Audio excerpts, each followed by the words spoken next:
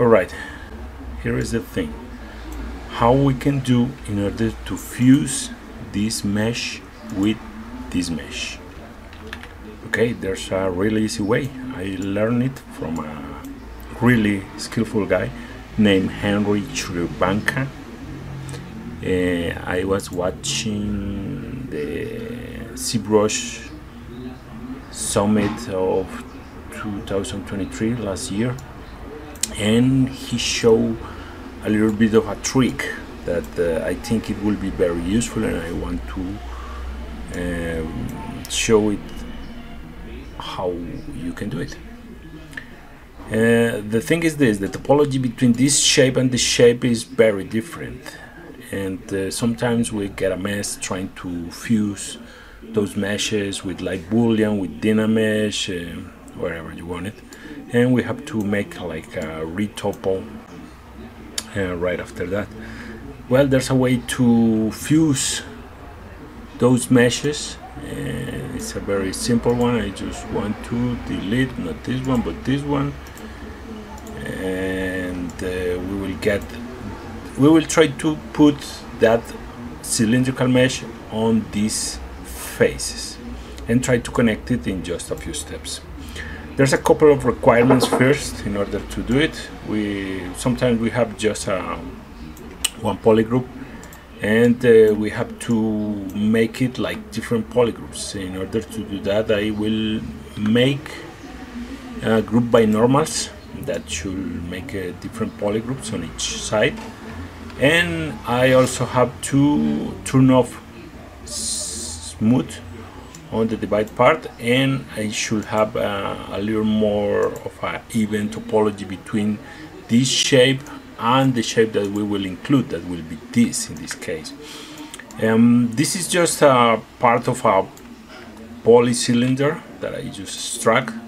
This one I just put it here, and I delete the rest of the faces, and I was trying to create some kind of insert meshes in order to create a multi mesh insert brush, but this one is the one that I will just use. Okay, as you may see, this have a little bit more topology than this one, but after we divide it, we will have something like a little bit more even. What we will do is try to insert this mesh onto these faces. The thing that we have to do is delete the subdivisions, so we cannot have subdivisions in order to insert this mesh. And right after that, what we can do is to create a multi-mesh insert brush out from this one.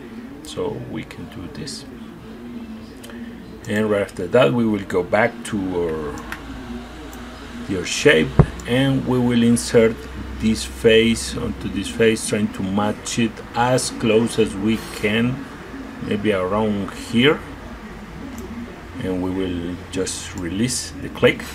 And as you may see, everything is masked. We will just do a click on Control, drag out, and again we will drag out, and this is the shape that we will get.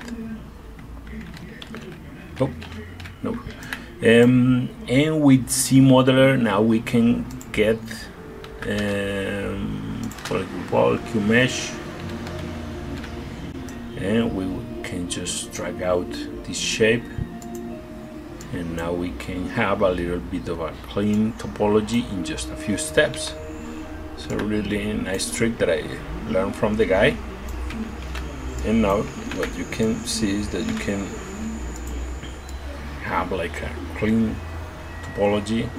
Well, maybe you have to just fix some things. Let me see here. For instance, you have to connect this point with this point, the same here, same here, and same here. But the thing is that you can have a clean topology in just a few steps. And that's it. Thank you to Mr. Chrevenka for showing us this.